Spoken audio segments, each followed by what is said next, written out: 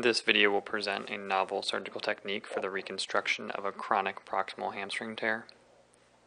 Here we see the schematic of our overview of the surgical technique. Of note, we will be focusing mainly on the bony portion of the procedure, with the allograft already having been passed through the hamstring in a pulver tapped weave method.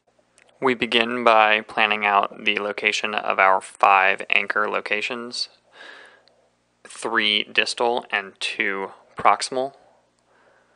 We then prepare the sites using a drill and normal bone anchor technique.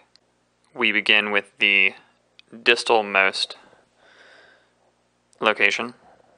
As you can see, we try for good spread along the entire bony surface of the ischium. Here you can see the placement of our first anchor, our second anchor, and our third anchor. All of our 3 distal anchors placed. Here's our representation of our allograft with the 3 number 5 fiber wire sutures with their 6 limbs and its placement on the ischium. With the graft held in location to confirm appropriate suture placement, the sutures of the Q-fix anchors are then threaded through the proximal aspect of the graft, keeping in mind good spread and suture placement in order to maximize coverage over the ischium. Throughout this portion, we double check ourselves to make sure that our sutures are well spread.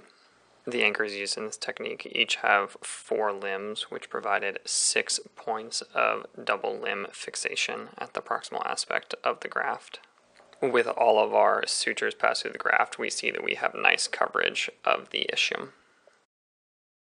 We would be remiss if we didn't mention that good suture management is key to this procedure. You can see here that the graft should easily zipline back and forth along the sutures. The 6 limbs of the 3 fiber wire sutures are divided into a medial and a lateral group. They are then fed through the. Of note, it is useful to tie a knot in the passing suture in order to pass these not as one group.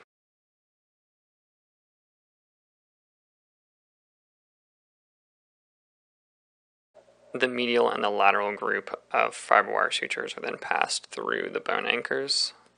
Here you can see at this stage we have all of our suture in place, and there is a significant amount in the field. So again, good suture management is of the utmost importance. We ensure that our graft lies where we want it on the ischium, and this is where our final 2 bone anchors will be placed. The bone is then prepared for anchor insertion. The sutures are appropriately tensioned with the graft laying flush with the ischium.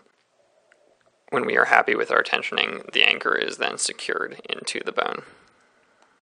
The medial fiber wires are then attached in the same fashion.